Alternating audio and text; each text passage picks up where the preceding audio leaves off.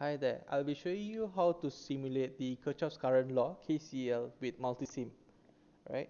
So before we start simulating, let's go through a little bit of the theory side on the Kirchhoff's current law, and then on the calculated side, and a little bit on the simulation values that I've obtained, right? So over here we have the theory side. So we know that the sum of current entering the node, right, is equivalent to the sum exiting the node, right? So therefore we can say that the input current is equivalent to the output current, right?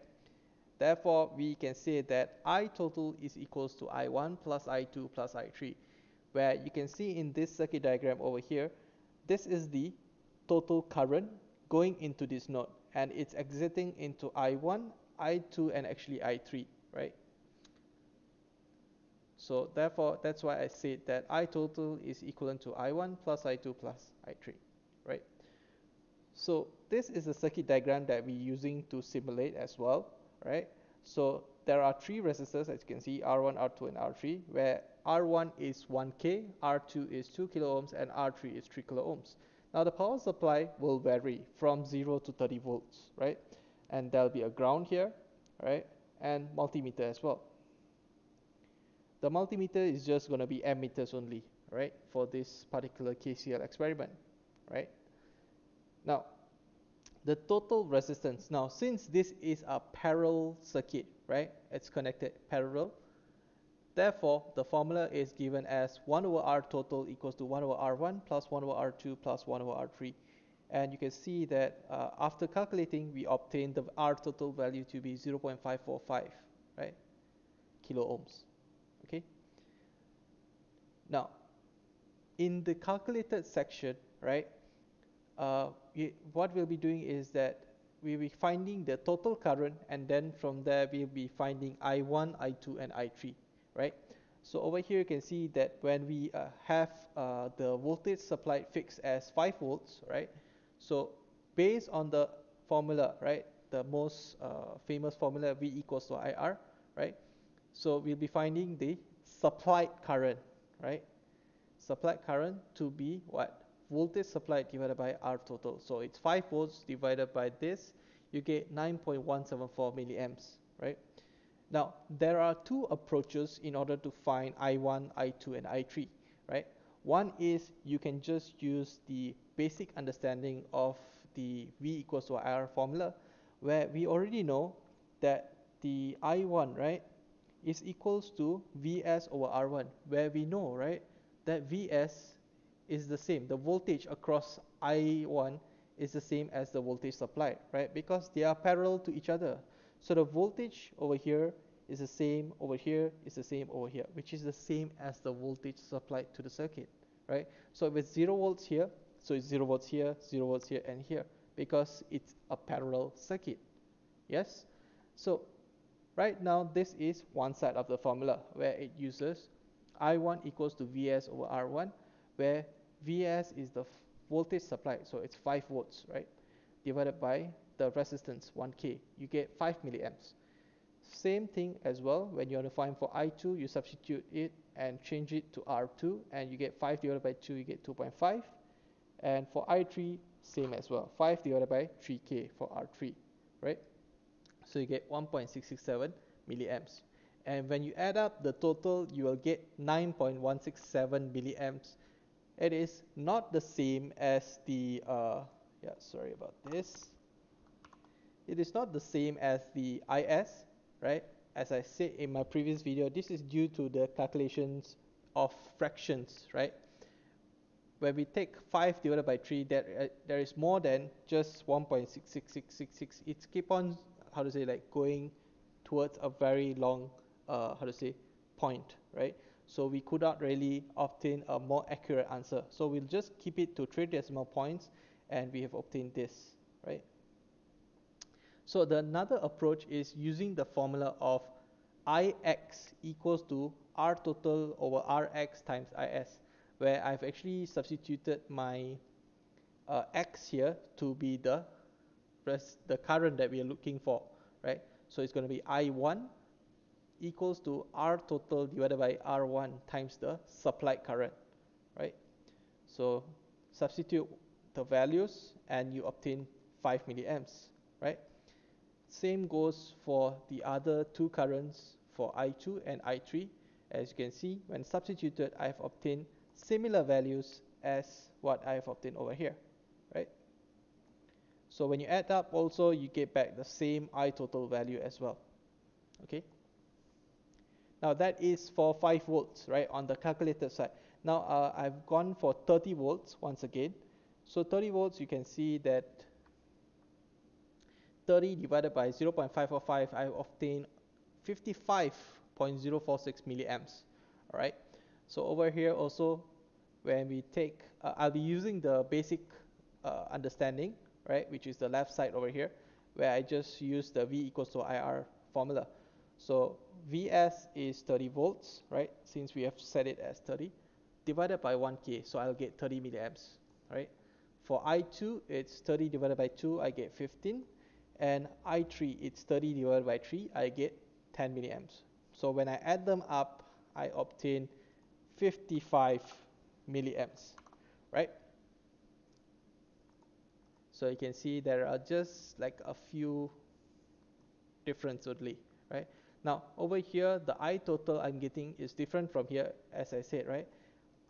When you try to find the total resistance, right, it's not 0.545 kilo ohms exactly. It's going, so how to say, it's ongoing, like 5454545454.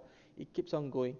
So when we shrunk the value, this is what happened. You do not get a very specific value after that, right? So indirectly we can say actually the calculated value is equivalent to the simulated value later on, right?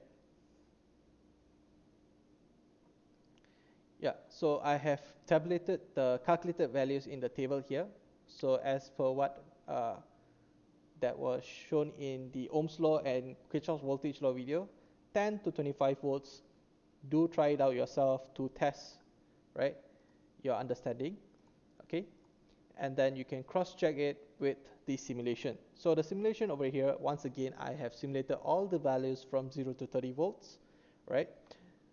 So you can see I have done the additions and everything is equivalent to the right side, right? The current supplied is equivalent to the total current, right, in the simulation side, okay? But for the calculated here, that is the difference, right? Same goes over here. So let's go into the simulation of Kirchhoff's current law, right? So launch your Multisim and let's bring in the components. So Control W, change to basic, resistors, 1K, close it, right? Copy paste.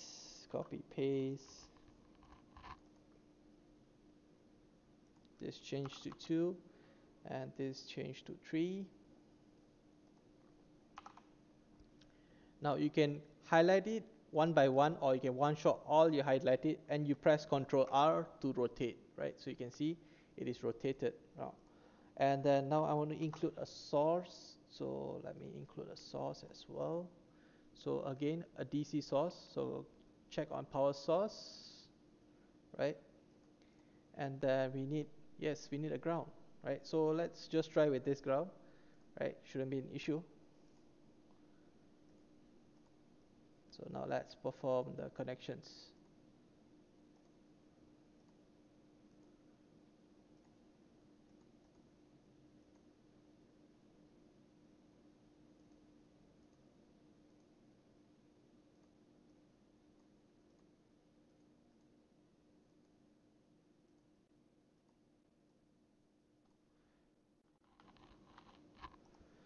Okay, so we'll start again with 0. Put the ground there, and yeah, we need ammeters, right? So ammeters.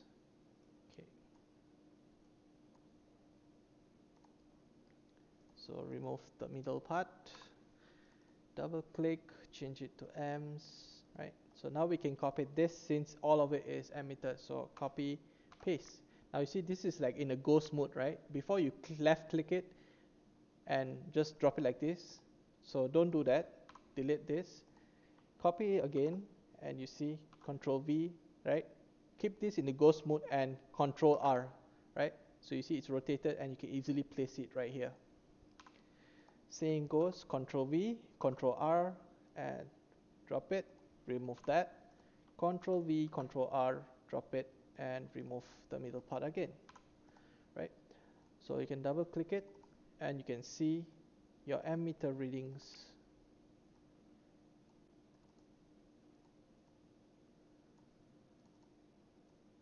Right? So run that. So everything is 0, right? Because there is no voltage. So no voltage supplied, nothing is there, right? No current, no voltage. Stop. Change it now to what values do we want to go? Okay, 5 volts.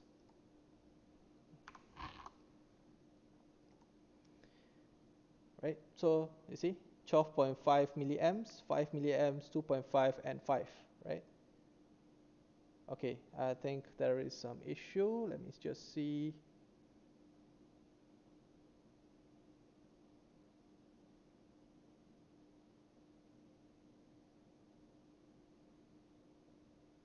Okay. Yeah, I can see. Oh, yeah. So my bad, sorry. My resistor here, you see, it's 1K, so I'm getting the same current over here. So I just need to change this to 3. Right? Sorry for overlooking that. So now let's see. And there we go. 9.167, 5 milliamps, 2.5 and 1.667. So, right? 5, 2.5 and 1.667. And my total is 9.167, right? So it is correct, right? It is similar to what we have obtained over here, right? But in this side, right? But yeah, it's the same thing, okay? Then now, stop this. Now change it to 30 volts, right? So run again, and yep, we have obtained 55, 30, 15, and 10, right?